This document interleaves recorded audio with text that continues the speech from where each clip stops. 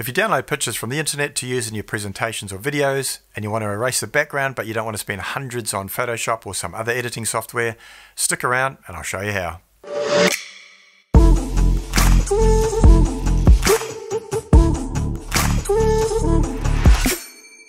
Hey guys, and welcome back to the channel. Now today is quite a different style of video that you're used to seeing from me, but here's a quick tip that I thought would be very useful for you. Now I make a lot of product comparison videos and often I get pictures off the internet to put into those videos, but sometimes they come with a background that I want to get rid of. And I found a very simple way to do it on your Mac without having to get any additional software like Photoshop or anything fancy like that. You can do it really quickly and easily on the Mac.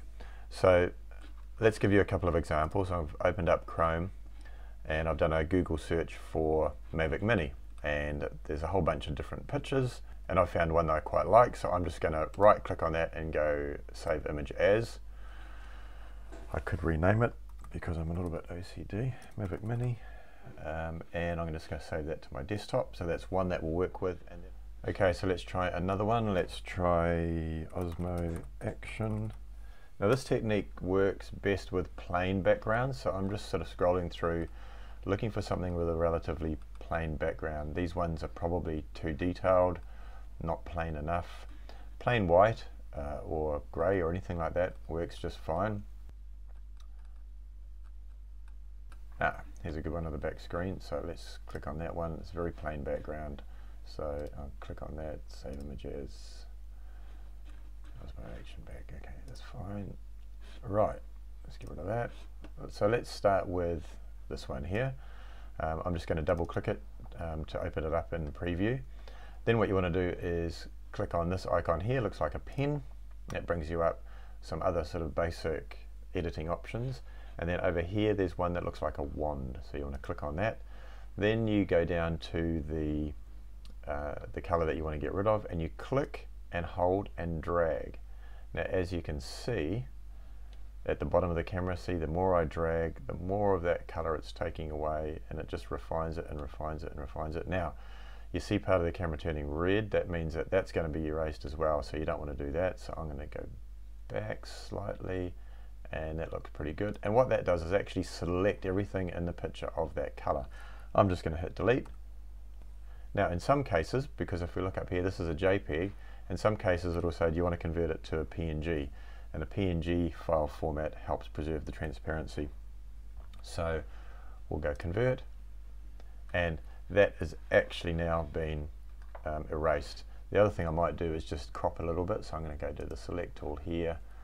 I'm going to select the camera, go back up here to the crop, and it's cropped. And so I don't have to press save or anything like that. It's automatically saved, and we will now shut it. Now just to show you how it's worked, I tend to use these sorts of photos to put them into Final Cut Pro videos, and I just want the item. I don't want to see any of the background. I haven't got Final Cut Pro open for this example, but what I have done is got a PowerPoint, and I've made the background of this PowerPoint slide a color. So now I'm going to go insert picture, picture from file. I'm going to go to my desktop. I'm going to find that Gear DJI Osmo back, insert, and you can see, I'll resize it, you can see that that background has completely gone. It's just all transparent now, which is fantastic. That's exactly what we want. So you will come across some like this one. Let's open up the Mavic Mini that we downloaded. Again, I'm going to hit this pen icon.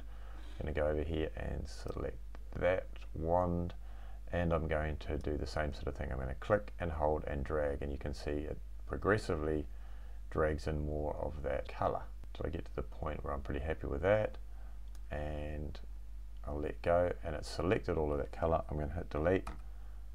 Once I convert it to a PNG, no problem, and it's done.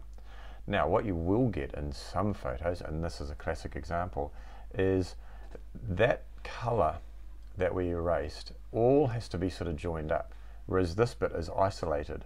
But what you can do is you can now select that and do exactly the same thing, click and drag to select that little bit and delete it. So in some photos you might have to do, you know, multiple selections and deletions to get rid of those colors. I'm just going to shut that now because it's done. Again, let's go to our PowerPoint just to show that it has actually worked. I'm going to delete that photo out. I'm going to go insert picture from file. Where's my Mavic Mini? Insert. Bang. How good is that?